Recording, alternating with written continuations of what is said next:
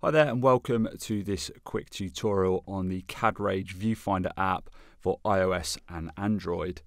Now, I've been using the Cadrage app for quite a while now. It's one of my go-to apps for location scouting and storyboard creation, and it's just had a fairly big overhaul, so I thought it'd be useful for me to go through some of the functionality of the app, how it works and what I like about it. Now, essentially what the app allows you to do is use your smartphone as a director's viewfinder.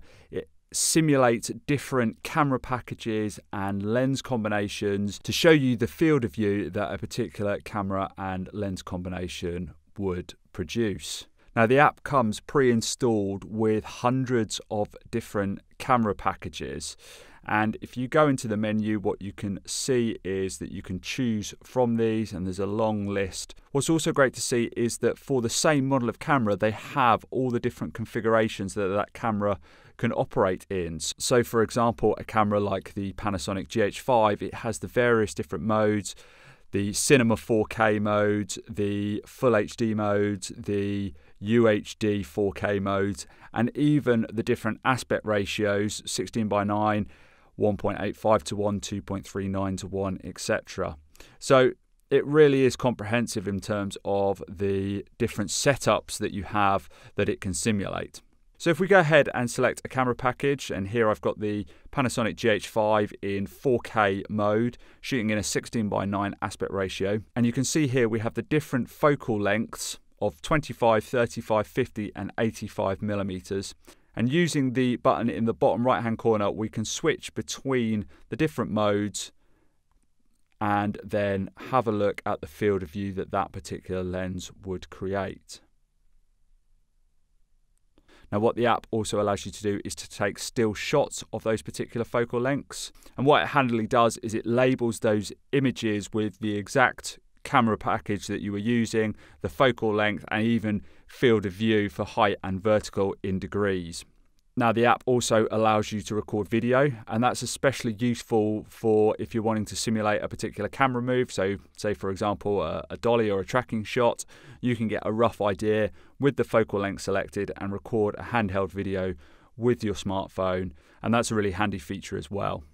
So one of the things that I really love about the app is the fact that you can also add adapters to your setup. Now, I typically shoot, for example, on the GH5 with a Metabones XL. And if I go into the menu, you'll see that there are a number of preset adapters already in there, but you can also add your own custom ones. And in here, I have a Metabones adapter already set up. I can go ahead and select that, come out of it, and that you can see now this is the framing with that adapter selected. If I take the adapter off, you can see the field of view much more punched in because we don't have that wide adapter on it. Now, the app does have some limitations. It is obviously limited to the field of view that your camera phone can produce. So if you select a camera package with a large sensor that can produce very wide fields of view, so for example something like the Alexa 65 in open gate mode, what you will see is a large amount of blue borders around the image, and that is because the camera on the phone can't obviously produce that super wide field of view, and that's shown with the blue borders around the image. So that is one of the limitations to the app, and it is something to bear in mind if you are using large sensor cameras and wanting to simulate a very wide field of view. So overall, I'm a big fan of the Cadrage viewfinder app.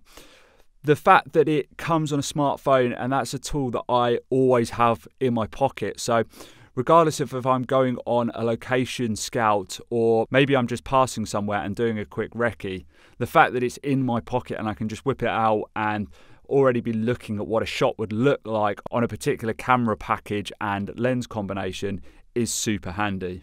If you've got any questions or comments, drop them below. Thanks very much for watching, and I'll see you next time.